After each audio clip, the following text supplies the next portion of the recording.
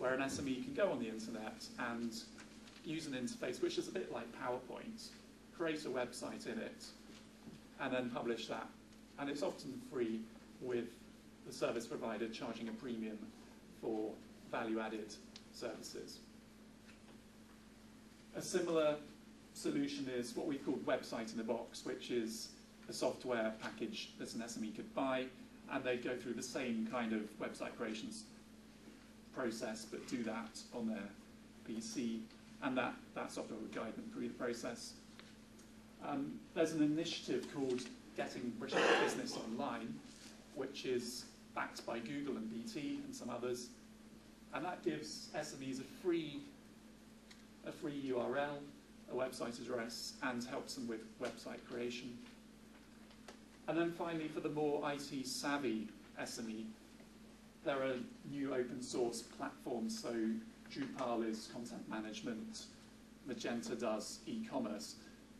And essentially what this does is remove some of the software costs for the more professional type website builds.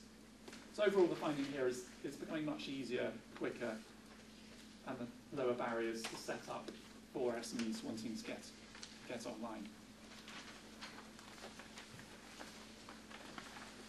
So some of the more interesting developments are in what we call marketing and brands. So this is essentially three overlapping types of activity that an SME might engage in.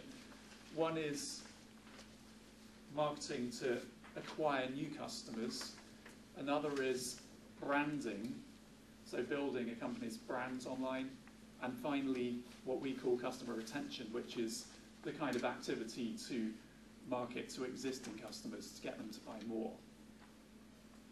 And I think what we found across this area, and as Brian said earlier, online marketing enables SMEs to do new things and creates new opportunities for them. So many of the things I'm going to talk about now were not possible in the purely offline world. Particularly, some of the innovations in this area allow SMEs to market to niche audiences. So these may be interest groups, they may be geographically dispersed groups, or they may be groups with a high propensity to buy their product. A good example of that is, there's a company called, what's it called? I've forgotten the name. Somethingbags.com. What they do is dustbags.com. They essentially sell vacuum cleaner bags. And the way it works is a consumer, they might need a new bag. They put the code into Google, do a search, and the likelihood is this company will come up because there aren't many people who supply vacuum cleaner bags.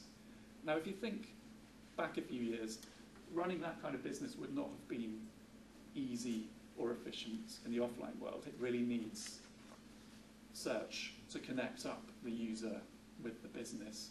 And in the offline world, you probably find vacuum cleaner bags were sold in kind of general hardware stores. You could not set up a specialist and run that effectively. So those are some of the key themes that, there are new opportunities here. And what I'm going to do now is just talk a bit about 4 different areas of online marketing and how those are changing, and how, as Brian said earlier, this is a very dynamic sector. So what this graphic is showing you is laying out the different mechanisms on 2 dimensions.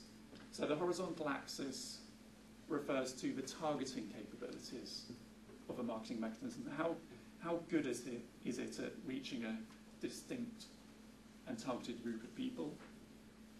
And on the vertical axis, how accessible is it to SMEs? And by that we mean 2 things. How easy is it to use? Does it need a lot of technical know-how? And secondly, are there kind of cost barriers to using it? Is there a minimum spend? And if you look at the top right, so there's search marketing. That's essentially paying for search term sponsored links in search results. And that is highly targeted. It gives advertisers the ability to buy consumer intent. So if you're searching for something, the chances are you kind of want a product in that area. And it's very accessible to SMEs because to use search marketing, an SME can use an online interface, which is very, very straightforward to do.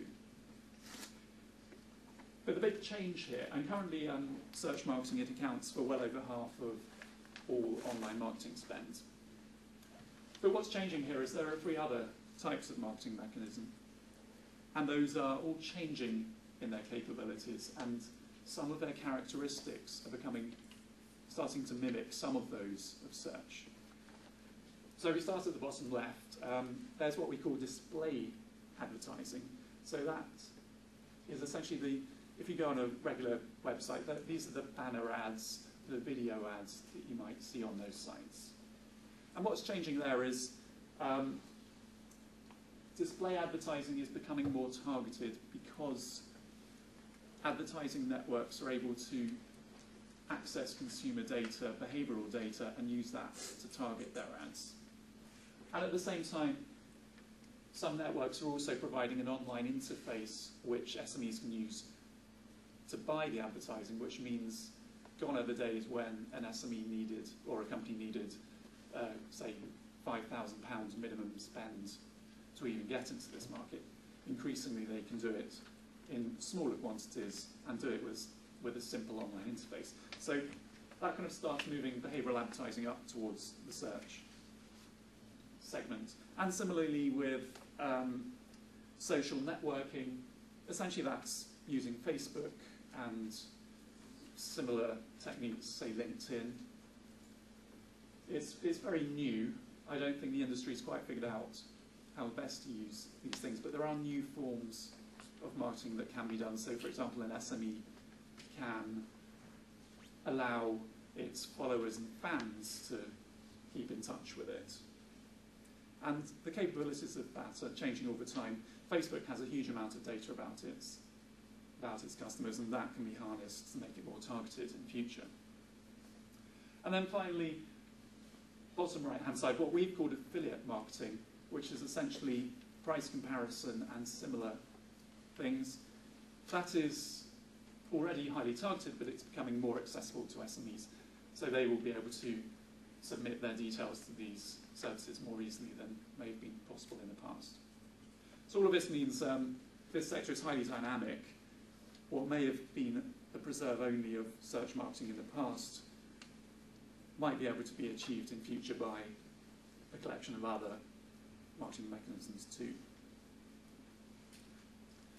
So just zooming in on a couple of marketing areas of interest.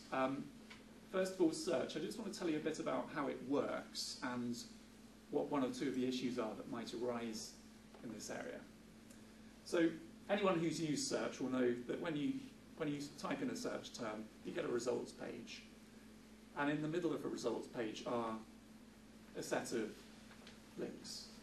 And the ones in the middle we call natural search. These are the ones which are not influenced by payment. They're essentially the free results. And then on a right-hand column and at the top of the page you get sponsored links. And these are the ones that are paid for by advertisers. Now, just a few thoughts about each of those areas. So natural search. This is crucial for some SMEs traffic. So going back to the dustbin, the vacuum cleaner bag example, a lot of their traffic will come through natural search. So they're very sensitive to how that system works. And the way it does work is that Google has an algorithm which essentially looks at the search term a consumer types in and selects a series of sites which it thinks are A, relevant, and B, of high quality. And the way that algorithm works is not entirely transparent. It's a proprietary Google algorithm and it's constantly changing. And on the search marketing side, so this is where the advertiser is paying for the sponsored links, the difference there is that the ranking of the links is determined by the product of two things. So one is the bid price. So what happens is an SME says, for a particular search term, I'm willing to pay 10p a click or £1 a click. And various different SMEs and other companies bid for those search terms. And then Google has an algorithm which determines something called quality score, which is their interpretation of how good the site is and how relevant it is, which again is based on a number of different criteria which are not fully transparent. And what happens is when someone enters a search term, the system works out the product of those two things and ranks the links accordingly. And ranking is crucially important. What we found is there's evidence that the links that are at the top of a page receive many more click-throughs than the ones that are lower down the page. It's all about how kind of people's eyes scan a page and where their attention rests. Now, one of the issues may be that on both sides of this, in both kinds of search, there's an algorithm. It's essentially a system, and the advertisers are trying to optimize themselves for this system. So they may be able to make changes to their website, which makes them perform a bit better in search. But what happens when the algorithm changes? And as I said earlier, Google is constantly innovating and changing its algorithms. And as Brian pointed out, that can be positive for some people and negative for others. So it could potentially disadvantage some people as it evolves. And the other area we're looking at here is affiliate marketing. And this differs from search in that in the search model, the advertiser pays per click-through. So they may pay 10p for every customer who comes to their site. In the affiliate marketing model, the advertiser pays for every customer who comes to their site and buys a product or service. So, I mean, one of the most established models in here is, for example, Money Supermarket, where people buy insurance or other financial products. And the insurer may say, I'm willing to pay £10 for every customer who buys on my site. And then Money Supermarket will list that insurer alongside others, and when people click through and buy, they get paid. And there are other similar models. So there's price comparison. There's also some review sites where if people click through, they get paid under the affiliate model. And also things like voucher code sites where consumers can go to get money off vouchers, and if they click through and buy, the site will receive some affiliate payments. Now the key question here is, to what extent is a prominence given to different SMEs and advertisers, and the rankings, how objective is that? And our research didn't uncover a clear answer about this, but what we did find is that there seems to be consumer pressure for these services to be objective. And to give an example, in the US, there's a site called Yelp, which is essentially a directory service, and there has been some discussion about whether the prominence and rankings, and in fact some of the reviews on that site are objective, or whether those have to some degree been influenced by whether or not an advertiser has paid for the service or not. And there's been some consumer and industry backlash against that as a result. So it kind of suggests that there's a clear incentive, at least, for these services to be objective, or at least appear to be objective. Good, so that's marketing and brands. The next